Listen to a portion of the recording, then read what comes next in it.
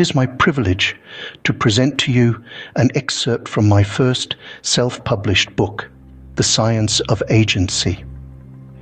This book is a labor of love, as much as it was a labor of indignation against a world that seems to have lost its sense of agency. This excerpt contains what the entire book argues to be our human failure to focus on the wonder of our place on a consciousness spectrum.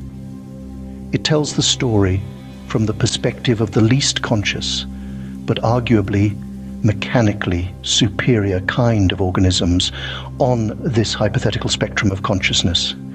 It tells the story of a bacterium, while it magically perceives the mechanically frail but wonderfully conscious being called Darwin. Please enjoy this excerpt from my labor of sanctified love towards our Lord and Saviour Jesus Christ. A parable from the mindless inner being of a bacterium at the beginning of the spectrum of consciousness. Let us indulge in a parable. Imagine we are all a single-celled organism, perhaps a bacterium, but together we are bacteria. There are countless others like us, but we do not rely on them to reproduce. Instead, each individual bacterium's progeny carries on independently. Recently, we have become aware of an organism called Darwin. He is distinct in that he cannot reproduce alone. He needs a counterpart, a she. Moreover, he comprises approximately 30 trillion to 37 trillion cells. Each of these cells must replicate before he can offer just one cell to this she for reproduction.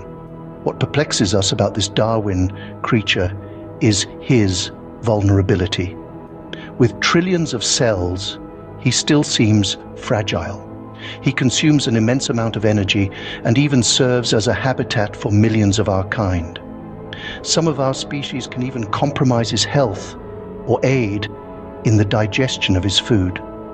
The multitude of tasks that both Darwin and his cells undertake for reproduction seems astonishing.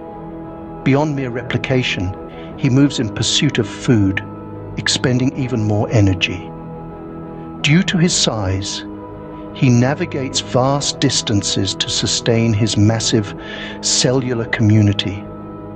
He engages with light, which he refers to as seeing, resonates with sound to hear, and interacts with objects to feel. As a simple bacterium, we cannot relate to these seemingly extraneous energy expenditures. The physical pressures Darwin endures seem astronomically greater than those we face. Surprisingly, the bonds that keep his cells attached appear weaker than the protein bonds that hold your single cell intact. Some bacteria, we all know, can endure pressures up to 10 atmospheres without any critical strain on our chemical bonds. The crux of this parable? Darwin asserts that from a purely mechanistic survival perspective, his species evolved through incremental enhancements of their survival capabilities. Each step saw them grow, with more cells coming together, resulting in an organism that partakes in a myriad of intricate and energy-consuming activities. He has persuaded his kind that they are the zenith of mechanistic survival perfection, destined to explore the vastness of space. However, from your humble bacterial perspective, we would like Darwin to know that his claims seem scientifically baffling, if we are being modest in our disgust with him and his species' arrogance. After all, you and your fellow bacteria have already been launched into space, using volcanoes long before his species even existed, and we survived the journey.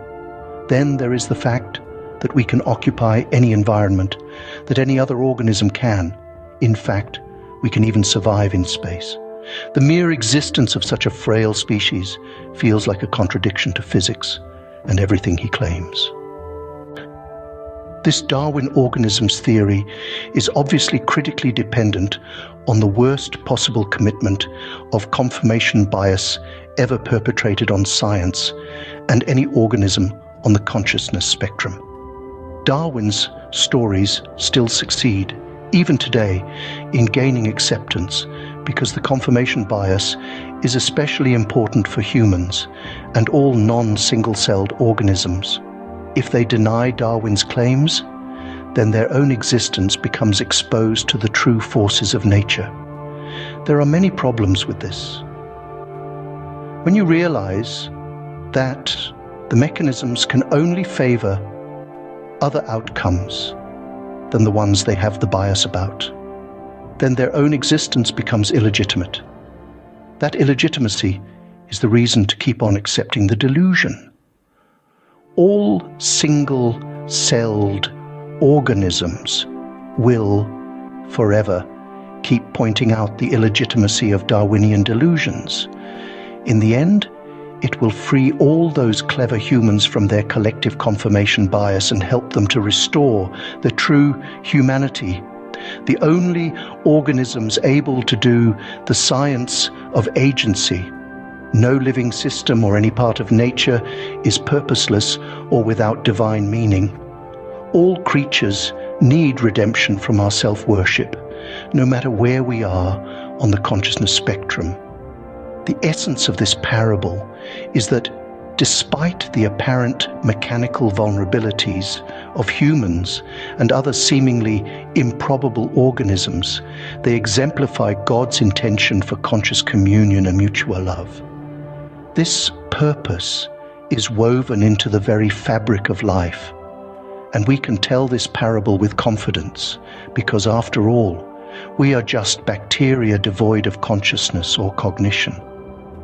Maybe we can believe and forgive Darwin if he admits that all those incremental enhancements were not mechanical or physical enhancements to occupy more environments, but in fact enhancements for the sake of consciousness, unique sensory awareness and cooperation, however incremental they might have been.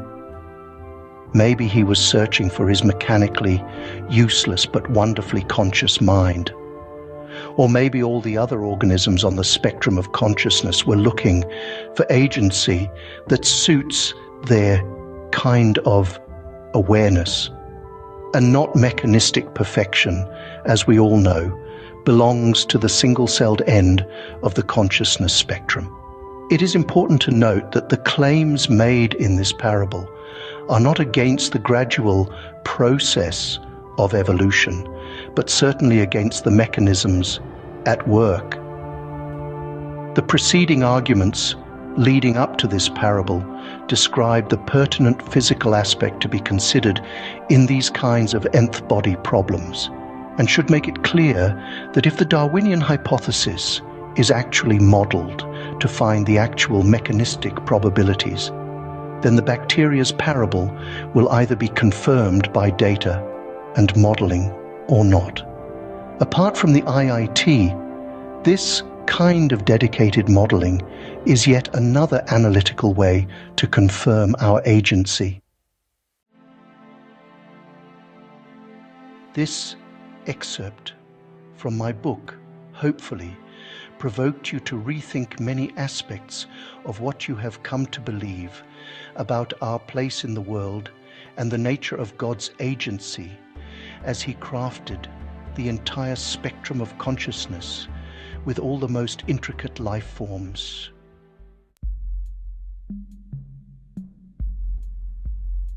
In my first attempt at publishing a book, The Science of Agency, you can explore this extremely pertinent question in an age where we might be misplacing our agency towards the mechanistic side of this wonderful spectrum.